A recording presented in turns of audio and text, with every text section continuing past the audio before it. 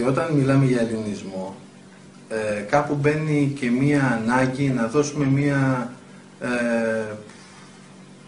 έναν ορισμό του τι είναι ο ελληνισμός. Γιατί ο καθένας ό,τι θέλει λέει και μερικές φορές μιλάμε για το συγκεκριμένο αντικείμενο και ο καθένας εννοεί κάτι διαφορετικό. Εμείς όταν λέμε για ελληνισμό απευθυνόμαστε σε μία ολότητα ήθους, κοσμοαντίληψης, θρησκείας, αξιακού συστήματος, δηλαδή κάτι το οποίο μπορούμε να το ονομάσουμε με ασφάλεια ως εθνισμό. Δηλαδή ο ελληνισμός είναι ένας εθνισμός, ένας τρόπος ζωής, ένας τρόπος λειτουργίας του ανθρώπου στο ατομικό και συλλογικό επίπεδο.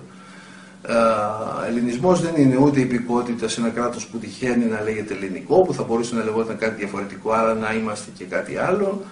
Ελληνισμός δεν είναι ταύτιση με κάποιο θρήσκευμα που τυχαίνει να επικρατεί, δηλαδή η Ορθόδοξη Χριστιανική Εκκλησία, και αν ήταν εδώ πέρα μουσουλμάνοι θα μας ταυτίζανε με τους μουσουλμάνους. Ο ελληνισμός είναι εθνισμός.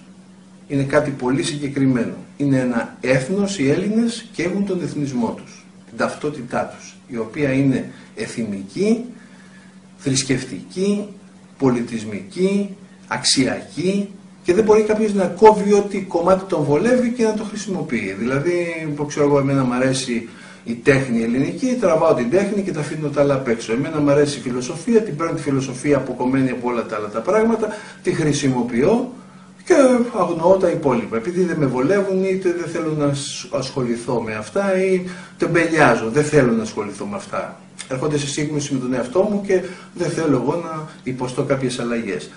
Ο ελληνισμός όμως, καλός ή κακός, είναι εθνισμός. Είναι ένα πλήρες πακέτο.